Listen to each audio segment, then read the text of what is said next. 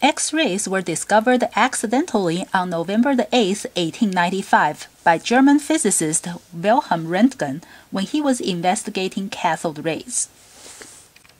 He noticed a glow on his fluorescent screen even though there was a piece of black cardboard between his very high-voltage cathode ray tube and the screen. The glow was evidently caused by some mysterious invisible radiation that could pass through cardboard.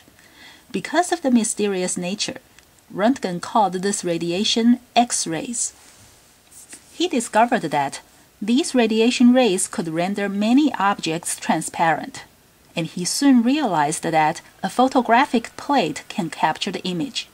So he took the world's very first human body X-ray image of his wife's left hand on December 22, 1895. When Mrs. Rontgen saw the picture, she said, "I have seen my death." And here is that picture.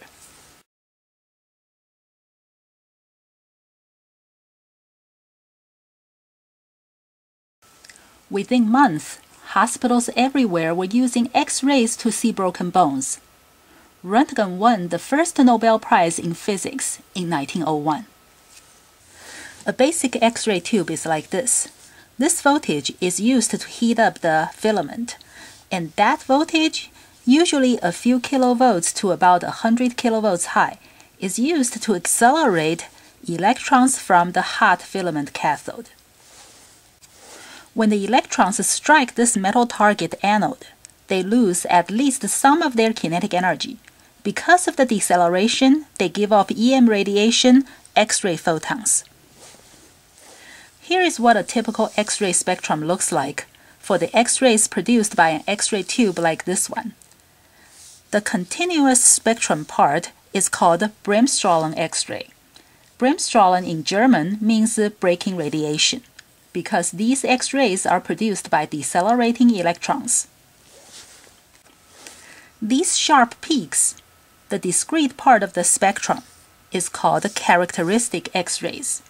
Those electrons accelerated by high voltage can knock out one of the inner shell electrons in the metal target, and when an electron in an upper state transitions down to fill the vacated lower state, a photon is emitted. The K lines are transitions into the K shell. The innermost n equals to 1 shell is called the K shell. A K alpha X-ray photon is emitted when an electron falls from the L n equals to 2 shell to the K n equals to 1 shell. A K beta X-ray photon is emitted when an electron transitions from M n equals to 3 to K n equals to 1. So the wavelengths of these characteristic X-rays depend on the metal target material, because they are related to the energy level transitions of the metal's electrons. I don't think you need to memorize what exactly K alpha and K beta are, but you should know that the discrete characteristic X-rays are from energy level transitions of electrons. Now let's take a better look at the continuous Bremsstrahlung X-rays. This curve continues on, so there is no limit on the longest wavelength photon an X-ray tube can emit. However, there is a shortest wavelength limit. This is because energy has to be conserved. When an electron is accelerated by this high voltage, the electron gains kinetic energy. The kinetic energy gain comes from the potential energy loss, and U equals to QV. Since we're talking about electrons, the Q, the charge of an electron, is 1e, so E times V gives us the kinetic energy gain of the electrons. When the electrons hit the metal target, at most, it can lose all its kinetic energy to the X-ray photon. Therefore, at most, the X-ray photon energy HF can be this much.